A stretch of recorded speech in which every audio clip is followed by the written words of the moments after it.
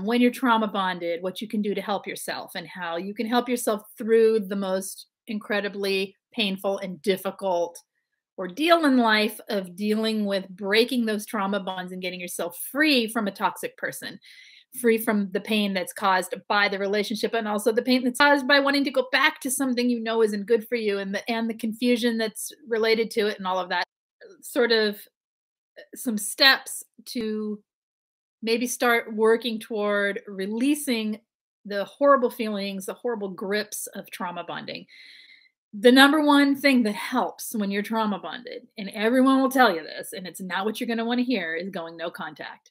If you can't go no contact, go low contact. And by low contact, it means need to know information only based on the reason you have to have contact with that toxic person. You're going to get all kinds of stuff back if you're low contact. You're low contact, say you have a child together. You're low contact, you're trauma bonded. You're like, I hate them, but I want them. I can't stand them, but I want them back.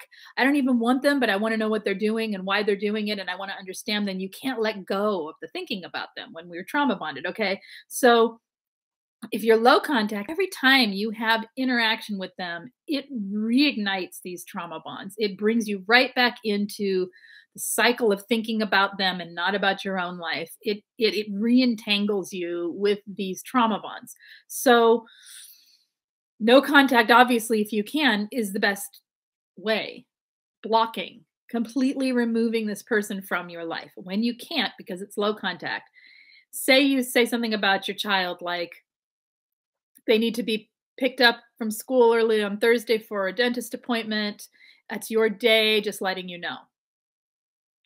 They will respond often with either guilt tripping about how you treated them, about how they treated you. They'll bring you back to the relationship with them. They won't just say, got it, Thursday, 2:30, bam, done, right? They won't just reply to the thing. They will give you all kinds of hoovering all over the place in the form of guilting you, criticizing you, shaming you, blaming you, or love bombing you, apologizing, trying to get you to pretend be their friend, right?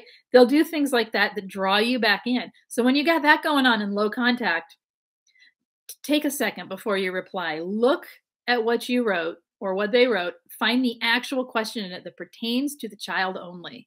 If there is nothing to reply to, don't reply.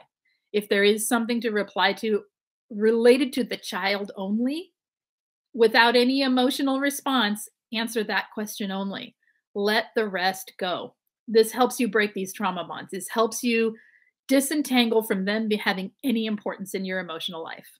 All right. So that's one tip if you have to stay low contact. But know that breaking these trauma bonds, just in general, it takes a leap of faith and trust in yourself that you can get through this.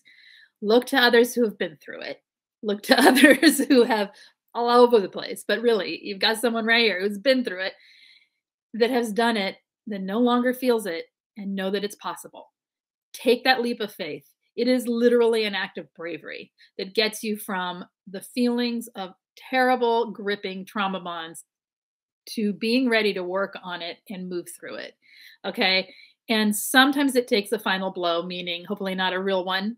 I don't want that. But sometimes it takes the straw that broke the camel's back, so to speak, right? The one thing that narcissist does, toxic person, whatever they are, does that gets you to see they are not who they claimed to be. And I don't want anything to do with that. I am done.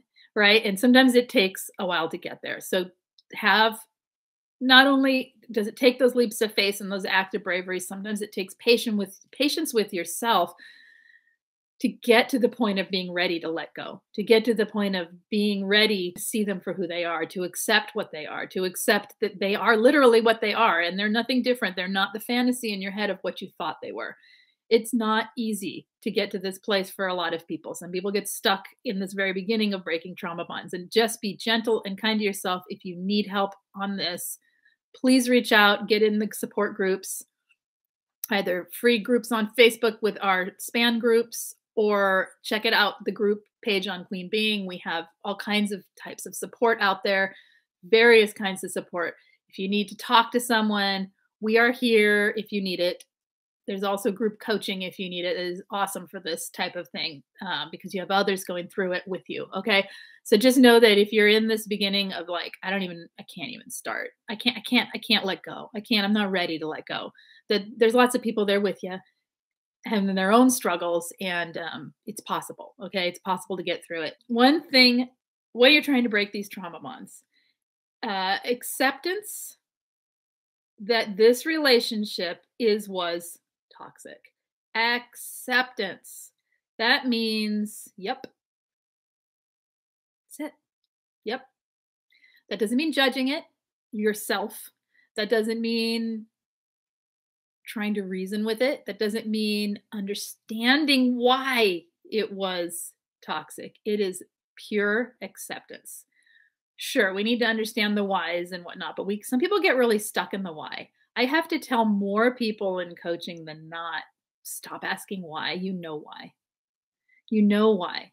The why is keeping you there. Stop asking why and ask what now. Ask, depending on the situation. But doubt is going to creep in, and you're going to often have conflicted, what's called cognitive dissonance feelings. You're going to have amnesia sort of from it and not remember all the bad things. It's going to lead, this is normal. Acceptance that it was toxic, because you can look at the patterns. This is why we suggest writing down a list of all the things the person did that hurt you. It's not because we want you to have like a SH list, right? We want you to have a list that reminds you, oh yeah, this was toxic. It really, truly was. It's self-validating, external validation coming from the internal place of you to yourself to remind you to accept that this was a toxic relationship. Number two, which should be number one or could be number two, these two go hand in hand for competing for first place, self-care.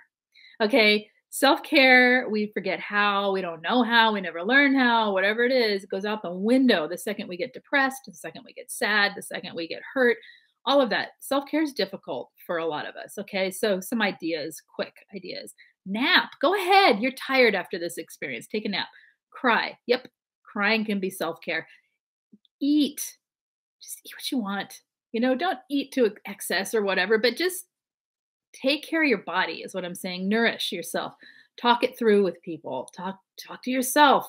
Talk into a recording and hear yourself saying these things that are hurting you. Go for a walk. Cuddle a pet or a stuffed animal or a pillow or yourself or a friend that is safe or a sister or a brother that gives you a hug. Whatever it is, if you have no one to do that, do it for yourself. Cuddling, touch, pet a pet. Scream into a pillow, anything. What I like to have areas that are safe from bad feelings, like the shower, a nice hot shower where you can just close your eyes and feel the water and don't allow the negative thoughts in that shower. It's a safe place, right?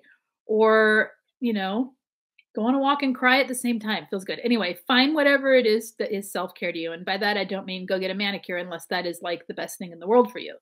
I mean, find these little details throughout your day. Okay. Appreciate yourself. Appreciate the things you do for yourself. Simple, simple, simple. Okay, so number three, this is a form of self-care, but it is specific. Feel what you need to feel and allow the grief. Here we are allowing again and accepting. Okay. You got to nurture yourself through this. Figure out what nurtures you. Figure out even if it's just, I like the smell of lavender. That's okay. That's a good one. I like hot cocoa. Have the hot cocoa. Whatever. Give yourself some nurturing while you are grieving. The acceptance and the allowance of what you feel. We hide from our feelings with the whys, with the I don't understands, with the how could someone be that ways. We have to just accept it. They are that way. Okay. They're that way because their brains do not have the gray matter in the part of the brain that fires off when empathy and compassion are triggered.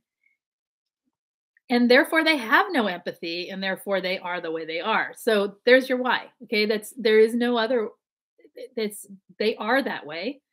And you do feel what you feel. And it's okay. You're going to have conflicting feelings all over the place. Just write them out, write them through. Okay? Number 4, when you're trauma bonded, journal and get it out. If you are not in a position to be able to journal, find someone to talk to. If you don't like journaling, maybe talk into a voice recording, or just getting it out, writing a letter and burning it. Whatever you need to do to get it out of you, to be heard, even if it's only being heard on paper, right? Find support. Number 5 here. Find support. It's important. Okay. Having people on your side, having people that got your back, that know what you've been through, who've been there. So, like on Facebook, our Spanily Facebook page, we've got several of those. We've got them for adult children of narcissists. We've got them for parenting, co-parenting with a narcissist. We've got it for the general group, which is really big and huge. And we're all over there. So you can find me over there and I'll chat with you if you need it. So finding coaching or a therapist. You're going to have 2 different experiences between coaching and therapy. And we can do another video on what the differences might be. But it's basically, with coaching, you got someone who's been there, walked through it, and has training and how to help you, has some trauma training, has some, hopefully, find someone safe, find someone you trust, someone that resonates with you, that you feel like can get you, okay? Because it's important to be heard and as an individual, right? Therapist, same thing. It can take trial and error to find someone who gets this stuff, but keep looking because they're out there. Validation, find the validation. Sometimes turning to friends, you're not going to find the validation. That's the problem. And that's why I'm suggesting these other means, okay? Because we need the validation and the understanding. It's super important. Number 6, just know it gets better. You guys, it gets better, okay? I'm not still trauma bonded. It's gone. Not at all. Could care less. Could care less, okay? For real. It goes away. You heal from this as you move through it. And it did take a lot of introspection, of allowing, of the stuff I'm telling you I did, okay? So it's not like I'm telling you stuff I wouldn't try. And there's other things too that I haven't thought of, right? But this is what I see work for people, and it's not an overnight fix. So be patient and know it can get better. Bringing your focus, this is important, bringing your focus back to your path, your life, yourself, your direction, to build a life outside of a life with that person, even if you're still with them. So you can't get out for whatever reason and you have to stay in this situation. Say they are an aging parent and you are taking care of them and you're like, I can't, I have to be here. Find as much of your life going toward your own self, your own thoughts, your own joys, wants, desires, whatever it is. Build as much as your life as possible. Learning to be present to yourself through meditation, through whatever it is, a means of being present and mindful. Okay, that can help. Exercise. Find an exercise routine that makes you feel good, whatever it is for you. Everyone's different. And exercise can help increase the serotonin, raise your serotonin. It can help lower your cortisol. It can help bring order and discipline to your life that you may need when things are a little crazy and out of control. And it can give you direction towards your own health. Okay. So other ideas, like if you don't know what to do, look for classes, look for groups, look for interest groups, find a hobby, look for vacation ideas, go travel in your mind if you can't travel in your body, like looking at places that can be fun, research history. I know I've had a client once that was a history buff, and every time I reminded her, well, what era of history have you not studied that you'd like to? She'd get all excited and completely forget the narcissist for a few minutes, right? And that's what we're looking for. We're looking for more of that for our brain to find new neural pathways for where to go when it is just sitting there idle, right? Instead of going into the loop of thinking about the toxic person. So, okay. Number 8, I know we talked about this in the beginning, but block that narcissist everywhere. Remove pictures of them off your phone. If you can't throw them away, stick them in a file you'll never look at and lock it. If they're physical pictures, lock them away in a box, throw them away, whatever you need to do. Get rid of reminders of them in your life. Get rid of the gifts they gave you. Get rid of the change your decoration in your house, redecorate a room, whatever you need to do, make it your own. Get rid of them. So, number 9, understand why you have the urge to contact this person. Understand the trauma bonding. So, like I said, there's lots of videos out there on it that explain it very thoroughly. And understanding why you have this urge can logically help you stop. It's like understanding why you have an urge to smoke a cigarette when you're trying to quit, or have a drink if you're trying to quit alcohol and you're, addicted to it. It's like it is literally like breaking an addiction. If you understand the urge, you can resist it, you can fight through it a little easier. Okay. Keep number 10, keep your education on narcissism up so that you are allowing the triggers of the things that you learn. Okay, so you're going to learn stuff. It's going to trigger you. You're going to learn things and you're going to hear things. You're going to hear other people's stories. And it's going to trigger you. Allow those triggers because they're truths. They're truths. As you're learning and educating yourself, it can be really difficult. You don't want to look in the face of it. Okay, people look every which way as they're learning, and they don't want to. So look at it, see it for what it is, and again, acceptance. Oh, and I wish you all the best. I know that if you're watching this and watched it all the way through, that you're in something, right? And this isn't an easy time for you. So take care, be good to yourself, find the support you need, keep watching the videos, keep working on your life, not theirs. Let them go. Okay, these are toxic people that have hooked you. Unhook it. I am Lise Colucci, and I'm one of the life coaches over at queenbeing.com. If you need any help with anything related to narcissism and how it affects your life, head over to queenbeing.com. Lots of info over there.